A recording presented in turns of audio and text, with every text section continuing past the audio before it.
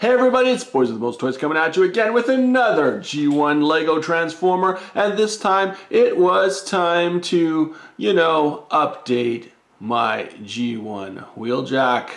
It's been many years. You can see here, he is a stock car kind of thing, and he rolls well in the back wheels, but the front wheels are very tight in the hub, so they don't roll very well. So it does kind of roll, but it is tight. He won't fly across the room. So guys, if you want this guy, he will be added to our roster of instructions you can purchase from our website. So you can click the link below or at the end of the video and check out our catalog. So let's get to transformation.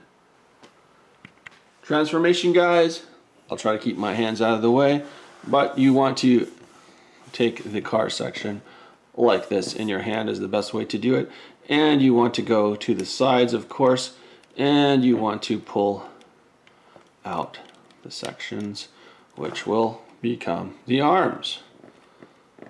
You're then going to go, you can see all the rest of the guts on the back, but you're then going to go and loosen the cockpit and get it out of the way so you can move other things around.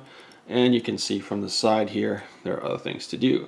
So we are going to get this section off the back, which will become the wings. Move it out of the way, and we'll set up the wings later.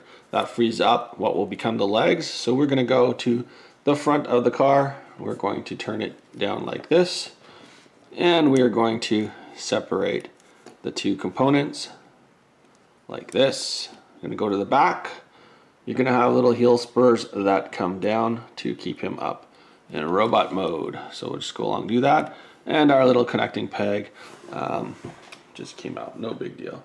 It's very stiff on one side always. So then to complete things, you can see we've got like a short stocky robot here. You're going to bring this section up, which becomes the head, and then you're going to bring up the cockpit section to become the chest.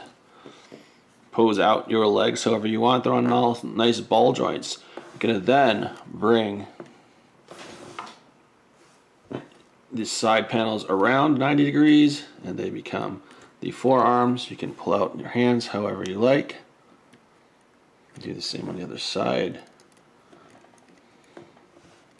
And you have now got yourself Octan version of Wheeljack.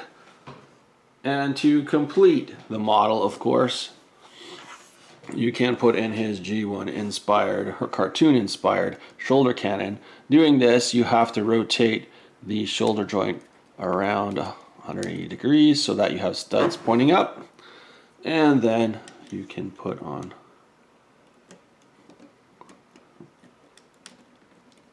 that shoulder cannon. You can see here, there's Wheeljack, his short little stocky self. He's got articulation in the knees, ankles, shoulders, of course, and his elbows. His waist also will swivel to a certain point. You go around the back. Oh, I did forget one step. You want to go around the back, and you want to take out his wing pieces, and you could put them out however you like, just like the G1 toy. And there you go. So there's Wheeljack in his G1 glory with lots of posability. He's a little taller, or maybe the same size as my old version. I can't remember. It's been so long, and I did wreck him to salvage for this guy. Of course, his head too on a nice ball joint. And you can put him in some cool poses. So if you, again, if you want to get this guy, you can go order the instructions from our website in the link below or at the end of the video. Thanks for watching, everyone. Don't forget to subscribe. Happy building. Take care.